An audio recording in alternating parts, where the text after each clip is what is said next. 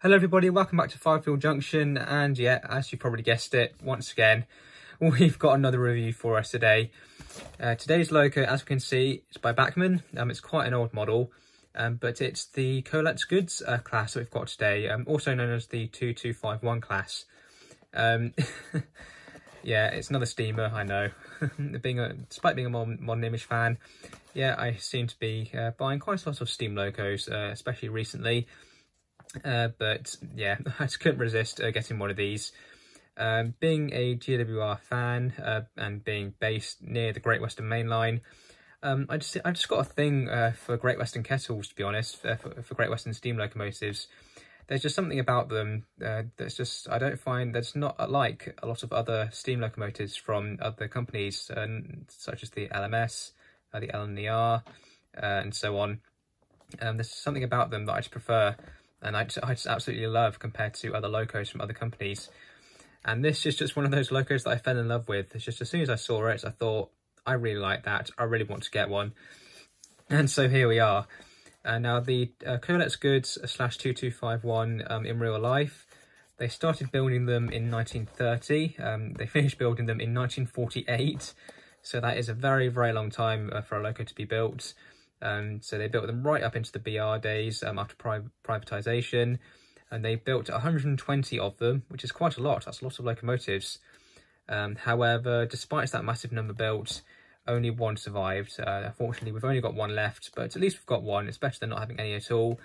There is still one left, and it's based down in the southwest. I think last time I checked, I think it was on the South Devon Railway, I think.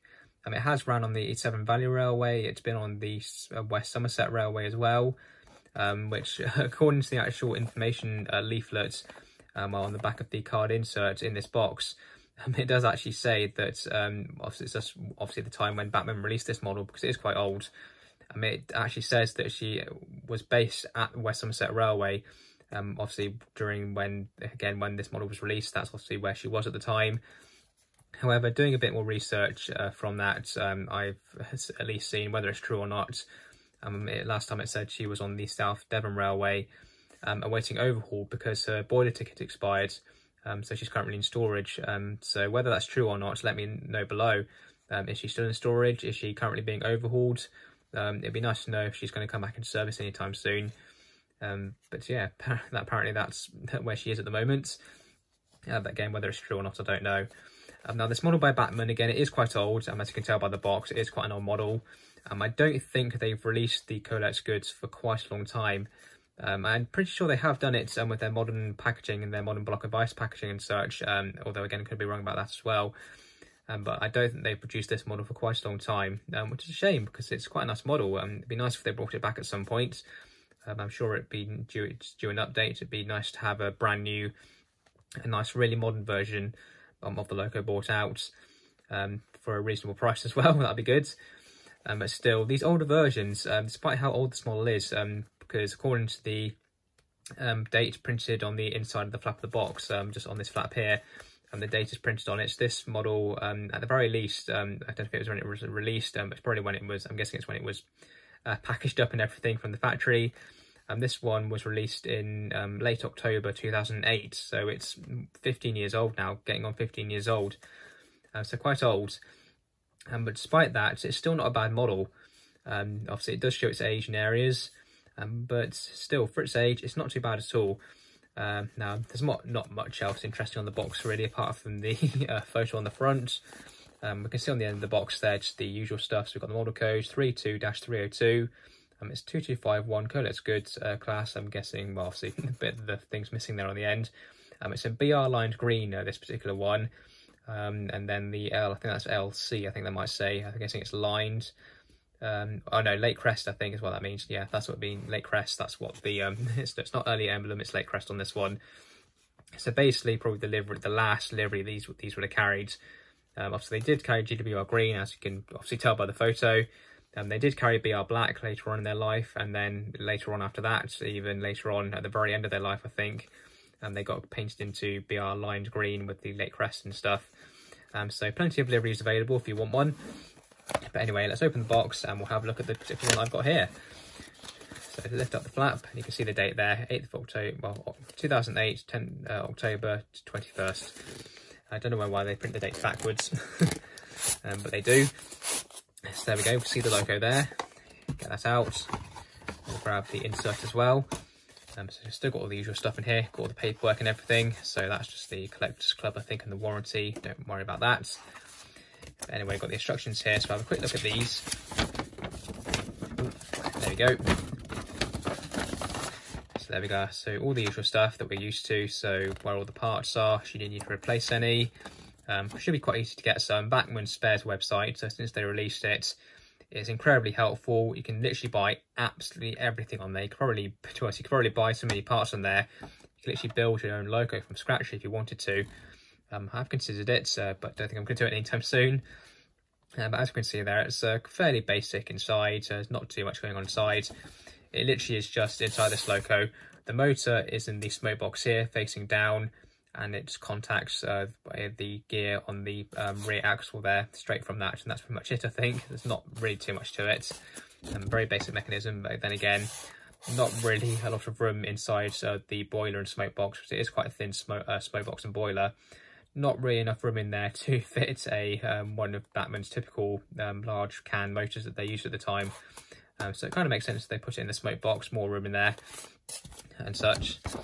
But yeah, overall, yeah, typical instructions really. Nothing on the other side, so you can put them to one side. And then on the insert, nothing else really. Got a nice photo there. And then on the back there, as you can see, all the information about the loco.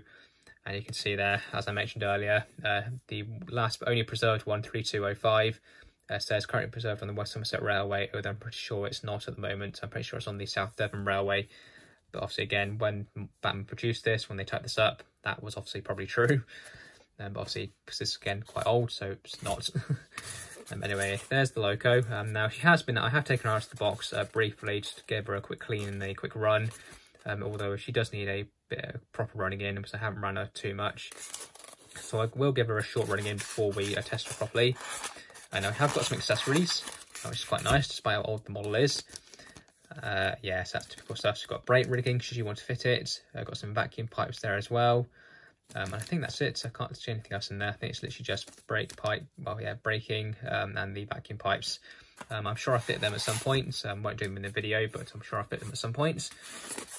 And that's pretty much it for accessories. Not too many, but at least we've got some. So I think what we need to do now, let's get the loco out and have a look at her. So just gently ease her out of the polystyrene tray. Obviously not great packaging really, but pretty standard for the time. And there we are, there she is.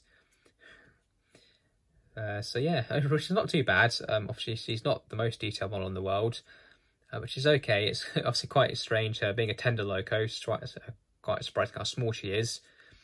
They were pretty strong locos. They could achieve easily over 60 miles an hour, which is not too bad. I don't know exactly how strong they were. I don't know what the power rating for them was.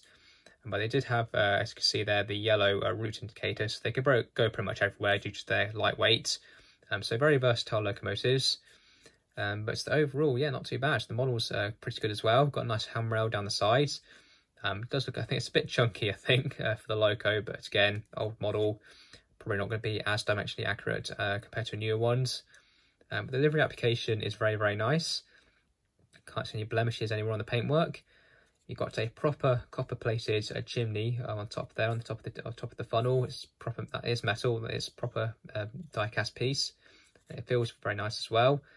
You have got sprung buffers, and they feel very nice as well. Nice metal sprung buffers. The cab detail, yeah, very basic. There's not much there, to be honest. There is some. It's plenty of. There's quite a lot of nice moulded detail there. But it's not separately painted. There's no separately fitted parts in there.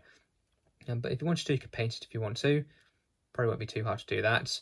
But it doesn't look too bad, I suppose. They've got some nice more handrails there holding up the cab roof. Now the tender connection on this loco, yes, almost a bit kiddified really, isn't it? It's very, very basic. It literally just hooks over the tender. When I grab the tender, I'll show you how it works, but I'm sure you can obviously already tell. Yeah, very basic tender connection, but it does the job. It works well. But obviously, as you can probably tell, no electrical connection, there are no tender pickups on this loco, which isn't great really. Obviously she should still be quite reliable with all her driving wheels picking up, but obviously a more modern release of this loco would have tender pickups, which would make her a lot more reliable. So yeah, not really that good, not really good, is it? But it could be worse, because she could only pick up from one set of driving wheels, so it could be worse. But obviously it could be better as well. But still, 3 wheels picking up her rail, it's not too bad. It should still be enough. As long as you keep her clean, keep the track clean, she should be fine. But yeah, can't complain too much, can you? The couplings are NEM on this loco. You've got some nice NEM couplings, and they are small, slim tension lock couplings as well. You can see the screws there for the base keep plates. The connecting rods have been done very nicely. Nicely molded pieces, and metal as well, obviously. So yeah, overall she's not too bad. She is fairly basic. She is a fairly basic locomotive, but still, for her age, she's not too bad. She looks very, very good, especially having that metal copper chimney as well. That really does help the loco, I think, especially. And despite how basic a lot of the detail is, it is all mostly moulded.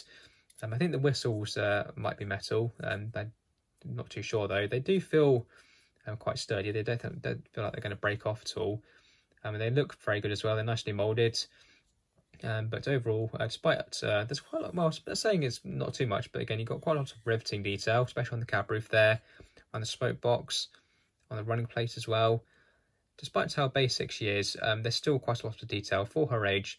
It's not too bad. I think, especially considering the price I paid.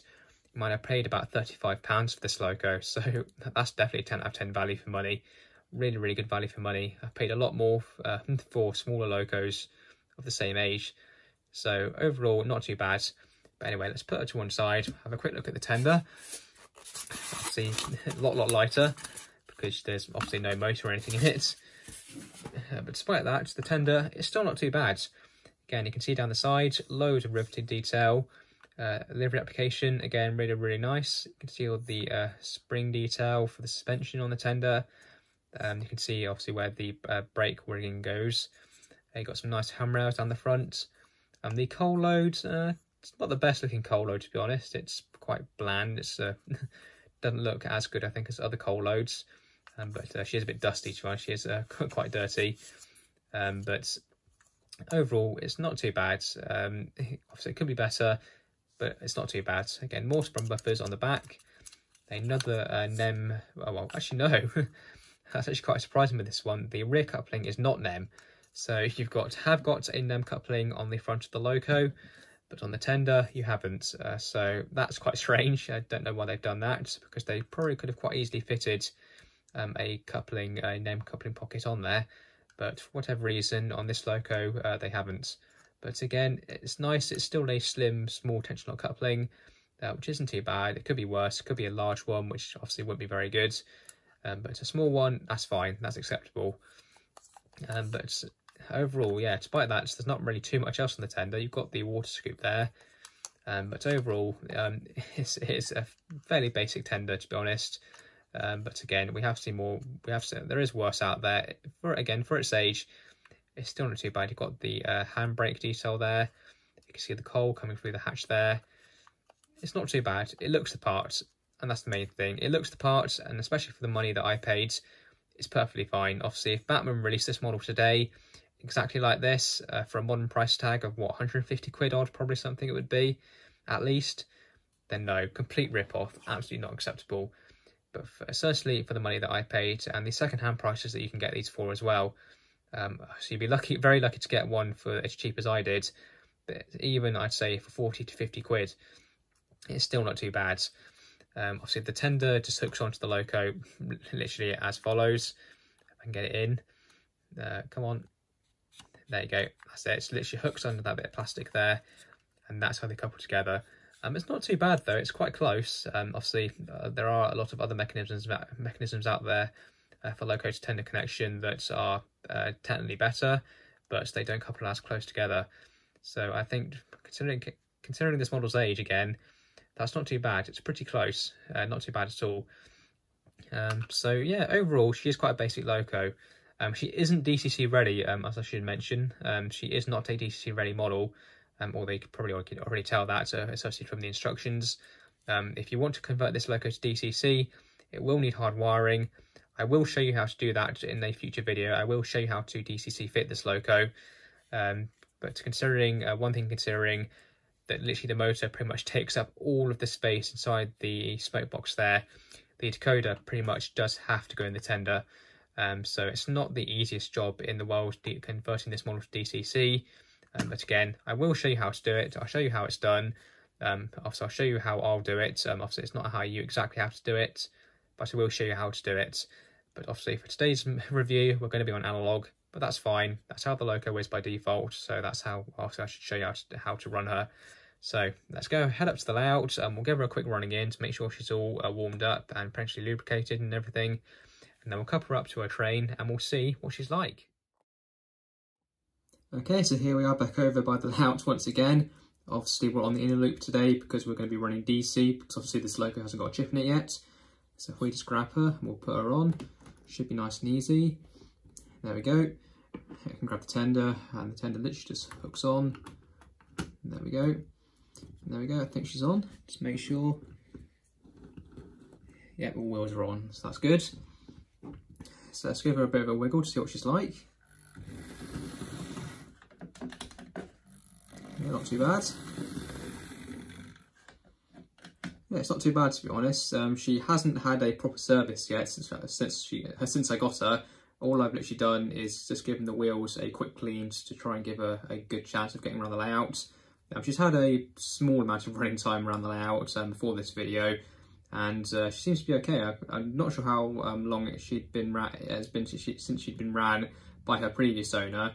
However, she's definitely been well looked after. She runs quite well. And let's just see what her crawl's like at the moment. Now, obviously, this isn't a very basic Hornby controller, so it's going to be a bit noisy. But let's see how smooth it is.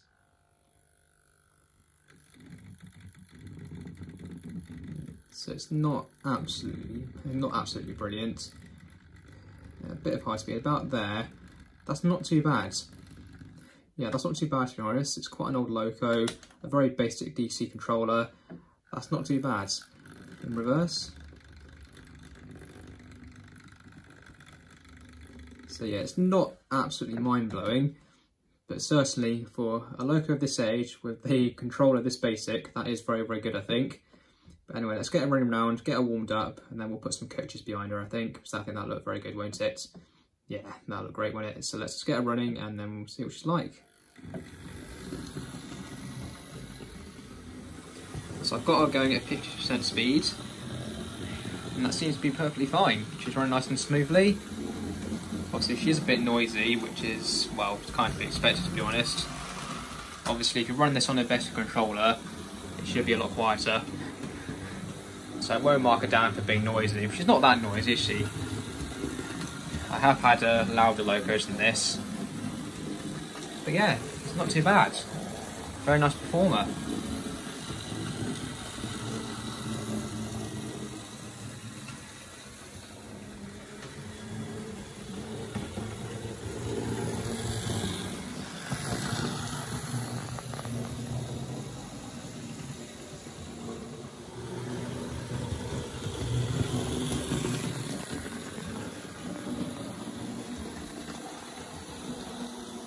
Okay, so she's had a good few minutes running, and I've now stuck some coaches on behind her.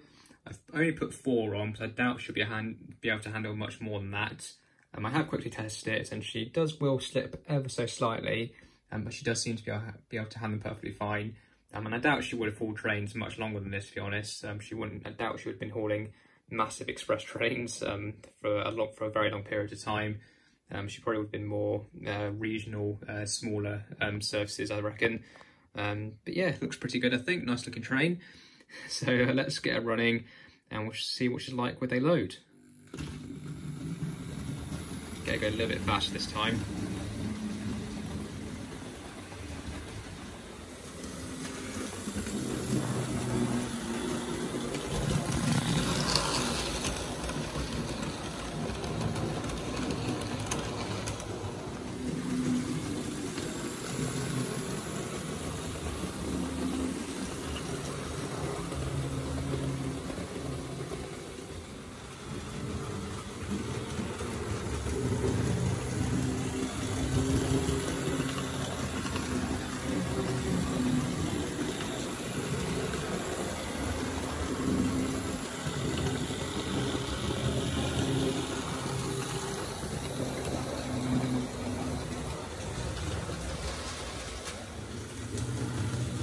overall, she's a fantastic loco.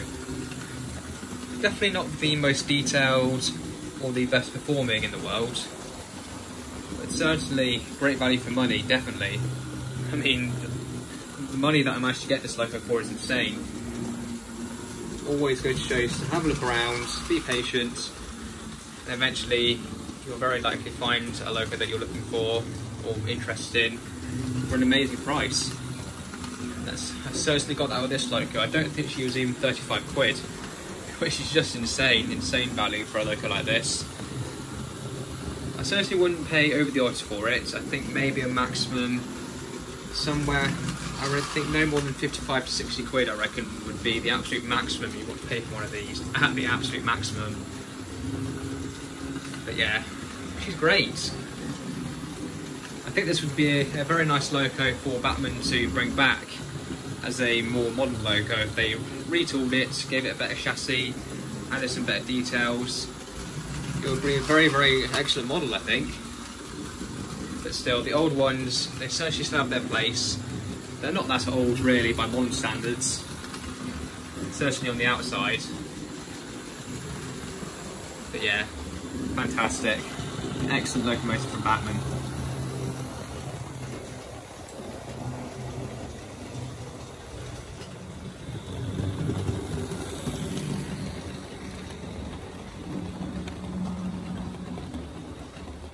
And now let's have some ratings for the Bachmann GWR collet goods class. So first of all, the detail, I've given 8 out of 10 for this loco. Now overall the detail is not too bad. You've got some very nice decoration, you have got some nice separately fitted parts, including the metal handrails around the smoke box and boiler, they look very nice. You've got sprung buffers, they look very good as well. And again, overall it's not too bad, the detail is good. Whilst a lot of it is moulded detail, it has been done rather well. But then again, whilst the detail does look good, I think the lack of separately fitted detail on this loco is one of the things that brings it down slightly. For example, the coal load, it's not removable and it's not the best looking in the world in my opinion. You've got no separately fitted smoke box dart either on the cab, on the front of the smoke box. And I think so overall the loco does look a little bit plain in areas. However, with all that said, it still does look very good. When the loco is running, it does look very presentable, and we have seen worse locos in the past, and there are a lot worse locos out there than this. So definitely not the best detailed loco in the world, but still, then again, not the worst. The performance overall, the performance for this loco isn't too bad. It's nice and smooth, it's consistent, she's got plenty of speed, plenty of torque, she's quite strong as well. Overall, it's not too bad. I just think the one little thing that lets this down slightly is the loco is a bit of a noisy one. Now again, I know that's partially because of the controller that I use, but still I think maybe the performance could be slightly better than what it is. There are better performers out there. I have definitely seen better performers and I have got better performers in my collection. However, with all that said, still she's not too bad of a runner. Again, very nice, smooth, consistent, can't really ask for too much more really. And now the quality of this loco, I think this is where the loco does fall down slightly. Whilst overall she's not too bad, she's put together very well, and the loco weighs quite a bit as well.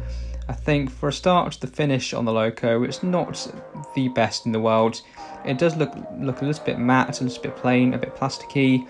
I think we've definitely seen better, and newer locos are definitely better than this. Again, I think this is the coal load, it's one of the things it lacks a little bit. And maybe some of the moulding is not the best in the world. You have got a bit of a parting line down the cab, which at the wrong light level, it does look quite noticeable. The loco to tender connection, I think, is one of the biggest things. Whilst it does work and it does the job, I'd say it's a little bit simple. The loco has no tender pickups either, which obviously does interfere with the performance a bit. But then again, she does run very well, despite only having locomotive pickups on the locomotive. She does run very well, she's nice and consistent, I haven't had her cut out once, but overall it's not too bad. Again, it's just a few things here and there that I feel just let her down slightly and show her age. But then again, age is one of the things with this loco, because it is quite an old model, so we can't expect it to be the best in the world. It's certainly not up to modern standards, but then again, overall not too bad. Again, she's assembled very well, the decoration is overall very nice, and she runs well, so definitely not the worst quality in the world. Now the value for money, I can't complain for the value for money for this loco. the price that I managed to get her for is just absolutely sensational. I think it was something like £35, if that. And for a loco like this, you can't really ask for much better, to be honest. Absolutely amazing value for money. I have paid way more than this for locos that are much smaller, and in some cases slightly worse as well. So value for money, definitely can't complain about it. It's definitely 10 out of 10. I really can't ask for much better, to be honest. And now I know that these locos, obviously usually you would have to pay a bit more than what I paid, certainly to get one of them. I don't know exactly what the RRP for these was when Bachmann first released them. But obviously it was quite a while ago, so finding it might be quite hard. And I'm pretty sure Bachmann don't make this model anymore, and they haven't done for a very long time. So finding an RRP for one of these models may be quite hard. You might be able to find one, but I certainly haven't been able to. So I haven't taken the RRP into consideration with this loco, but again, it is quite old, so there's probably not much point, to be honest. But yeah, overall, a very nice model. That's an overall score of 8.5 out of 10. Very well deserved, I think. Again, slight room for improvements in a few areas. If Bachmann were to bring this back, I'm sure it would be a very nice model. Very expensive, I'm sure, as well, so the value for money certainly probably wouldn't be as good as it is with this one. But overall, not too bad at all.